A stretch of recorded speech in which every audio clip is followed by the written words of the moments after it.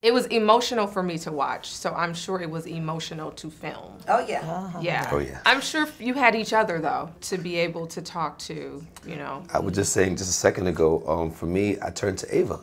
I found myself having conversations with her about past situations in my life, a situation with my eldest son and I, where I brought that to the table, and I found myself in tears, and she would console me between takes.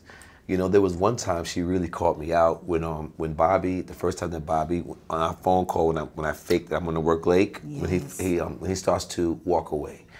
And we filmed that scene in Times Square. And Times Square has some personal, not so fond memories with me. I have, with it, I should say.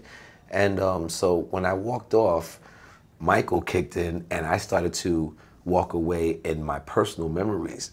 She calls me back, she goes, "It looks like you're going somewhere." I said, "What do you mean?" She goes, "Where you walked off just now, it looks like, I don't know where you're going, but it looked like you got, like he had a woman waiting or something. I don't want that. I don't want that. I just want him he's just walking up. I don't want to look like he knew he'd going somewhere. But in my mind, I was going somewhere. I have a memory in Times Square." Gotcha. And that's the kind of insight that she had. I didn't tell her that. She saw it. She saw it in my body mannerism. I was like, this chick, she's special, man. Yeah, yeah.